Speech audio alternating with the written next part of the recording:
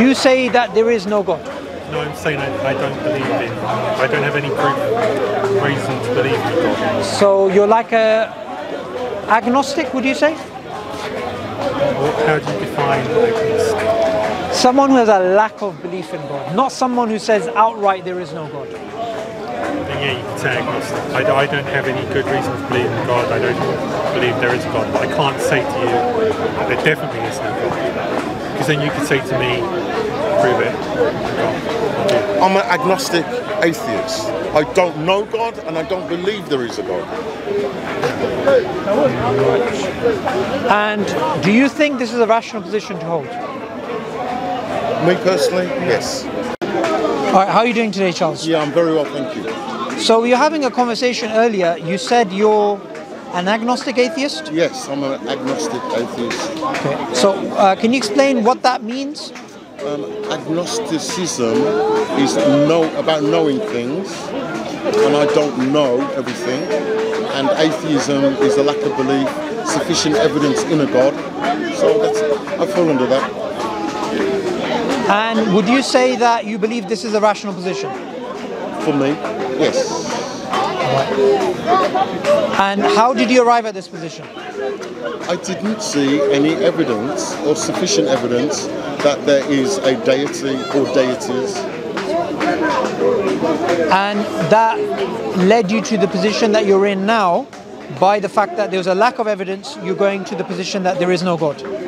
I never said there is no God. There might be a God. I just haven't had sufficient evidence to justify that there is a God. So you're agnostic, you're not atheist. An atheist would say there's no God. You're an agnostic, you have a lack of belief in God. And I would disagree. Atheism is about belief. Agnosticism is about knowing. So a theist believes in a God. I am opposite to that. Sorry, we're having a one-to-one conversation. Oh, sorry, we can't hear it. Oh, okay, if you want to hear it, it's fine. Okay, no problem. Sorry, could you say that last thing again? So a theist believes there is a God. I am atheist. I do not have sufficient evidence that there is a God. There may be a God, but present evidence for that, and I believe it. Okay, well, I don't really agree with that definition, but let's just ignore that. So, when it comes to say something like this tree behind us, right? And someone looking at the tree, they could infer that there's a designer, and someone like yourself would say that there's no designer. So how would you arrive at the idea that there's no designer? Once again, I never said there was no designer, but can you show me evidence for a designer? Okay, so would you say something like a tree, something which has a consciousness, something which has a sort of, not consciousness, a better word is a sort of ability to change to its environment, to adapt to its environment. There's like a book called The Secret Life of Trees, which shows that trees actually communicate with each other, and they have a very complex system of not only communication but how they get nutrients from the ground and all these types of things. So you could spend a lifetime essentially studying trees. So looking at that, for me as a Muslim, I would say that's design. That's design from the Creator. As an atheist, agnostic, or whatever you are, what would you call it? I don't know. You'd say, I don't know. I am agnostic. I do not know how these things happen. So, would you try to justify that, or would you try to argue a particular position, or are you just going to say, I don't know? I would investigate the best I could how these trees communicate with each other. Until I find the conclusion, I would say, I don't know. Right, but this is very different to the earlier part of the conversation. You were very keen to talk to me, right? And now you're not giving me a justification for a question I'm asking you. So I'm trying to understand why your previous enthusiasm is replaced by a bit of passive sort of behavior right now. I'm totally enthusiastic. The honest answer I can give is I don't know. Okay, so do you believe atheism is the right position?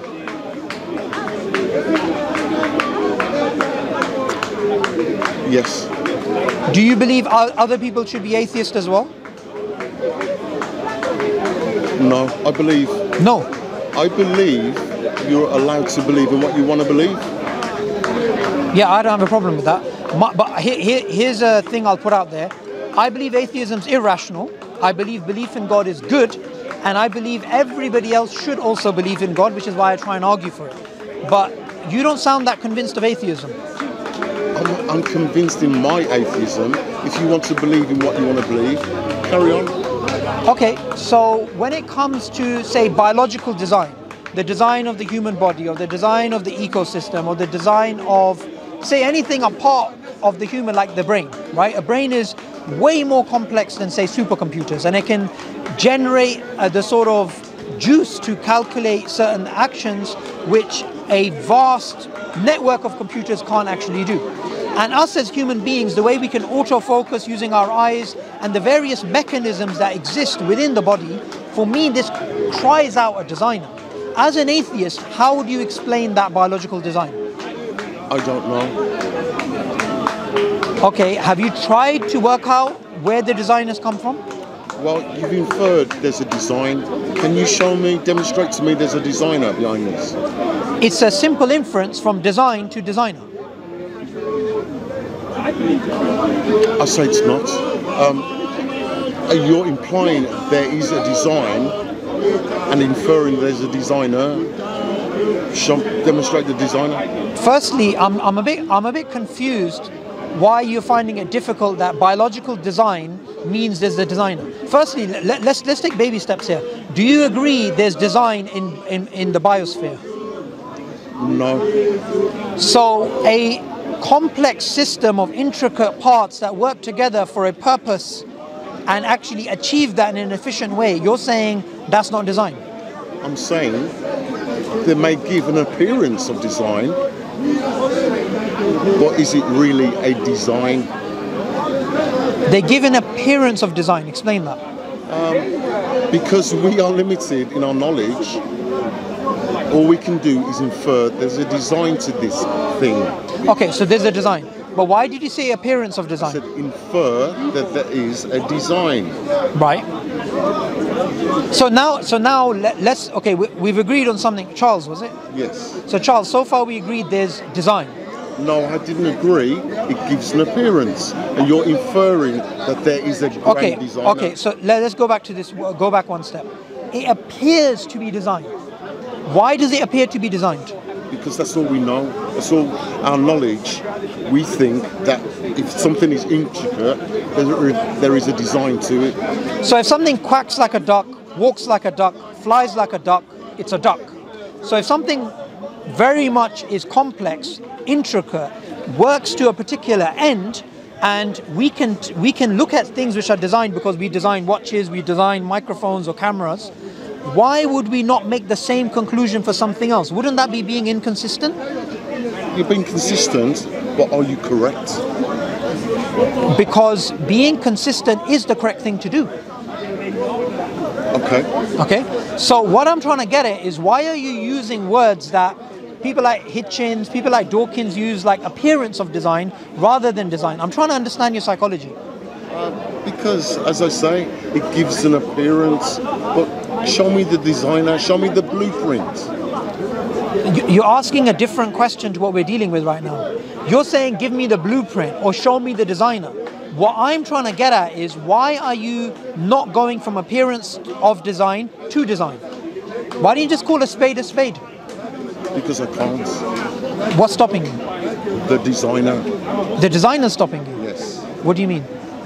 Can you demonstrate a designer that designed the universe? I'm using design to infer a designer. So, is it a design? Or is it an appearance? Or does it appear to you that there is a design? So, do you understand why I'm a bit confused about your position? Yes. Okay. And I'm confused also. I know you're confused, but I'm trying to understand, why are you being adamant it's an appearance of design, not design? Because I need to see the designer. Okay, so you're saying until you physically see the designer, you can only say it's appearance of design. Not just physically see, but even a logical conclusion. Yeah, and I'm giving you a logical argument. Design means designer. Well, I'm sorry. It doesn't sit right with me.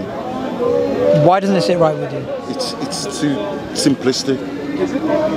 Okay, being simplistic, does that mean it's wrong? I never said it was wrong. But you know science works on simplicity, right? You understand that, yeah? Yeah. So do you deny science? I do not deny science. So why do you believe in something if it's too simple? I'm appealing to scientists now. Do all scientists say that the universe has been designed? No. There you go. I'm with them. Okay, so you're with the scientists.